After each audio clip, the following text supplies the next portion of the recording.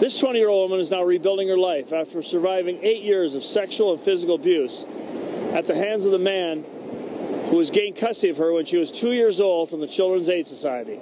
For Children's Aid, I would say that they ruined my life. I don't think they should be giving custody, especially to single men that don't have wives, that don't have any girlfriends, and also that have criminal record.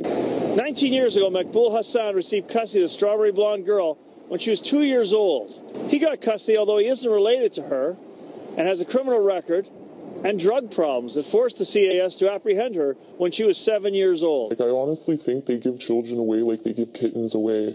This really shouldn't have happened to me. And I didn't have a choice. It's not like I was 2 years old going, I don't want to live here. They placed me with him, and then he was the one I knew growing up.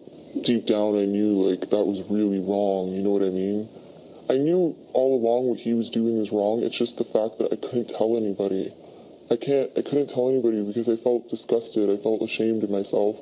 In July 2008, she said she couldn't take it anymore. She fled to a neighbor where she revealed the details to the police.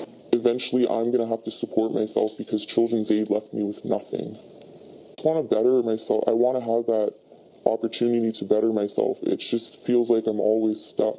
For the Toronto Sun, I'm Sam Pazzano.